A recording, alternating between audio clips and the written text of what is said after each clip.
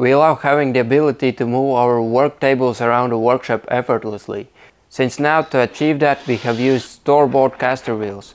Since we will need plenty of casters for upcoming projects, we have to figure out a way to make them ourselves. This way we could put our plywood scraps to good use and save some money. So one evening I was messing around in Fusion 360 and came up with a simple caster wheel design.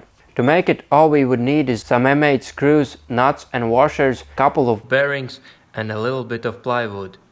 After nesting the components and adding tool paths, the caster wheel was ready for the CNC operations. First I cut the components for one caster.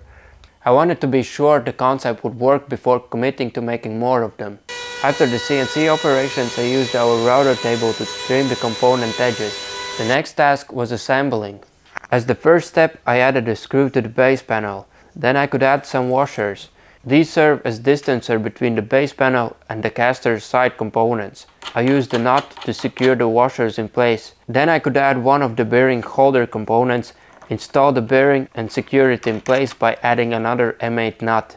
Then I could attach the other bearing holder part. The main axis was done and I could assemble the wheel. To do so, I added a washer to the screw and installed it in one of the sides of the caster. Then I could add an M8 nut that would help us position the bearing for the wheels. Before installing the bearing, I added one of the wheel components. Then I could use another nut to secure the wheel bearing in place and add the other wheel's side. I decided to glue the wheel components together. I probably could have done it before attaching the bearing to the axis. This would be way easier and faster. Anyway, when the wheel axis components were in place, I had to attach the caster's base module to the side panel. When that was done, I could attach the other caster's side.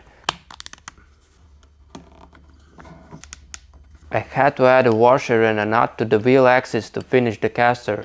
And the result looked great, so I loaded another plywood offcut on the CNC and made more casters. One of the new casters was the same as we built before, and the other two had brakes. The brake option is more or less the same. It just has another screw between the side components that holds the brakes. For the brakes I used the same mechanism that is used for the cam clamps. To test how good the casters are, I used an offcut from our material storage rack as a base to attach the wheels to. It will help us to understand how well the casters perform.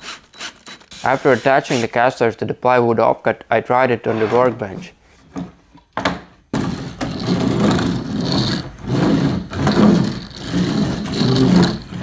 It worked, so I had to try it on the floor as well. Then I decided to add a dumbbell. I think this one weighs around 30 kilograms.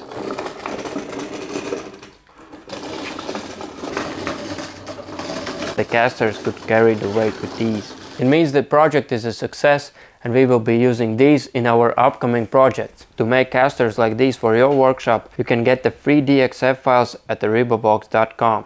I hope you enjoyed this video and I'll see you next time.